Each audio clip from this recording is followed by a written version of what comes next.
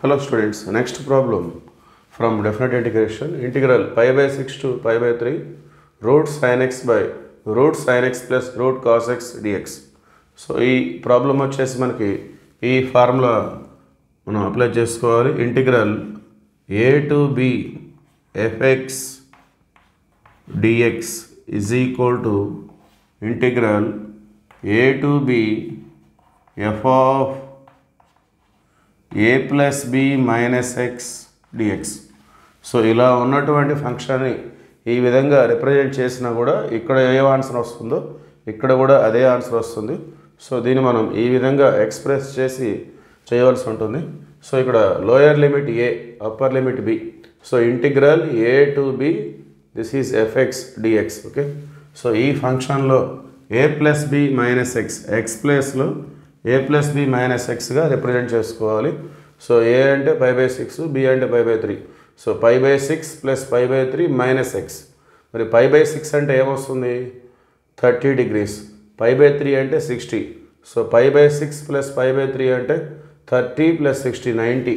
So that means 90 minus ఎక్స్గా మనం note చేసుకోవాలి. So let us see continuation. Let us say our given problem can be taken as I.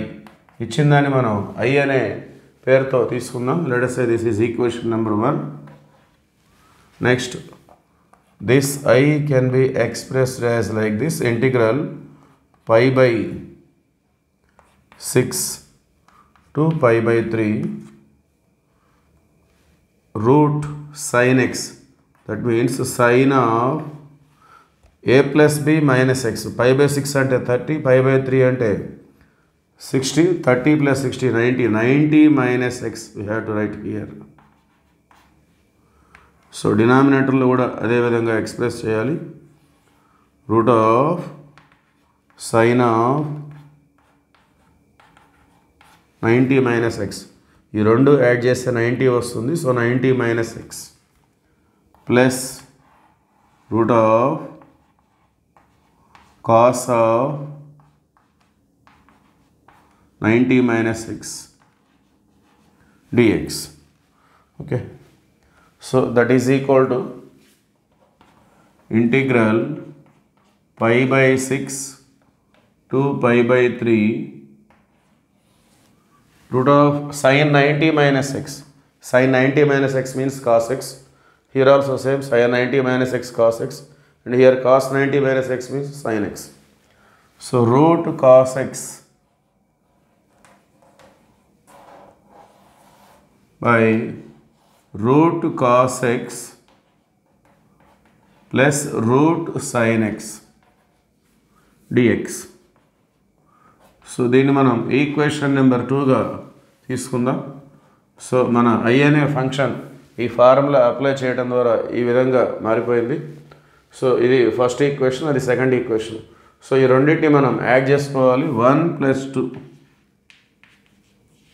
I plus I, left side 2i.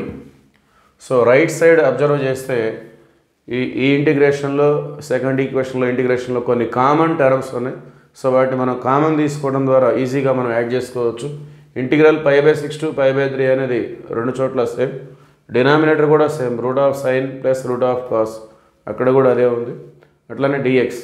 So integral, denominator, dx, ఈ మూడు మనం common తీసుకుందాం at a time. So integral pi by 6 to pi by 3, denominator వచ్చేసి root of sign X plus root of cos X dx. So ఇంతవరకు equation 1లో, equation 2లో right side అనేది same ఉంది. So same ఉన్నది కామన్ తీయటం ద్వారా remaining ఏవైతే ఉన్నాయో న్యూమరేటర్లో వాటిని మనం యాడ్ చేసుకోవటమే. ఓకే, సో న్యూమరేటర్లో రూట్ సైన్ ఎక్స్, ఇక్కడ root cause X. So we have to add that terms, root of sign X plus root of cos X. Now NR and DR, numerator and denominator are same, so they are cancelled each other. So 2i is equal to integral pi by 6 to pi by 3, so dx. Okay, so this is the remaining integral dx limits are there. So integral dx means we know that it is x, limits pi by 6 to pi by 3, and now apply the limits. First upper limit minus lower limit. Upper limit pi by 3, sorry, minus lower limit minus pi by 6. So pi by 3 ante 60, pi by 6 ante 30. 60 minus 30 gives 30. So that means pi by 6 vastundi. So idi 2i is equal to pi by 6. So finally, therefore I is equal to 2 అనేది right side transform చేస్తే 2 6 12. So finally we got I is equal to pi by 12. Okay, that is answer. Thank you.